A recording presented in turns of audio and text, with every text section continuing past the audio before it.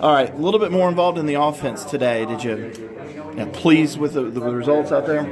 Yes, because the ball came around a lot today. We actually showed that we can actually run the ball and pass the ball to be, more efficient offense. At the end of the day, I felt great, with our performance. At the end of the day, we'll watch the film and see what we have to correct going to Syracuse. But at the end of the day, I feel good with our performance. Has there been a concerted effort maybe to be a little bit more successful in the passing game? Oh, yeah, for sure. Because, at the end of the day, for offense, you want to be good at throwing the ball and running the ball. And as we've been putting up for the past 5 previous games that we've been running the ball well and stuff, and now that we get the chance to throw the ball, it's to see that we're making a lot of big difference.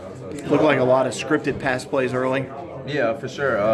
We normally go by a normal script that we have. At the end of the day, it has always come down to executing. We really did a good job of executing. What do you feel like happened to the offense after those 2 touchdowns, kind of a 2-quarter grind after that? I can say we started off fast, but then after that, it was just a little slow. I guess just like our intensity level, and we did probably just approach the right things and little things. But that happened. That's part of football. And the second half, we came back and bounced back and did what we had to do. So at the end of the day, we'll look at the film and correct what we have to correct. When you have 3 quarterbacks going in and kind of shifting in and out, is it difficult to try and adjust to that? Sometimes it is, because at the end of the day, when you're with the first group, you always work with the first quarterback, and when he goes down, you always got to be prepared for the next person. But at the end of the day, you just really got to find that rhythm, and Zarek and Hunter went out there, both did a great job. So at the end of the day, I really think I feel comfortable with both of them. But at the end of the day, I think they all did good.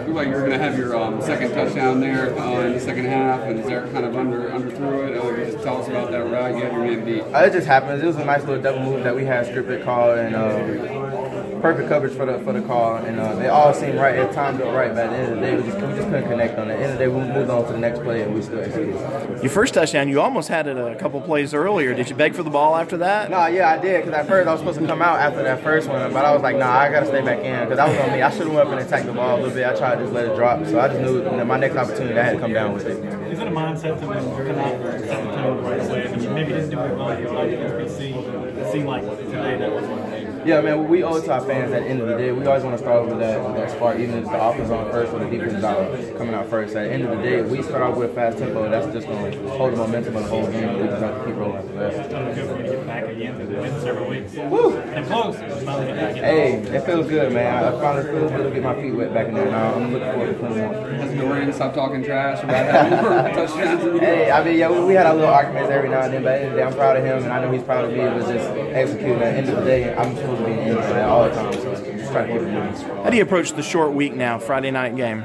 Oh, we love that. At the end of the day, it's just going to show our maturity as a team as we move on to another quick, fast game turnaround, just see how we execute and get everything lined up. Deon, touchdown catch.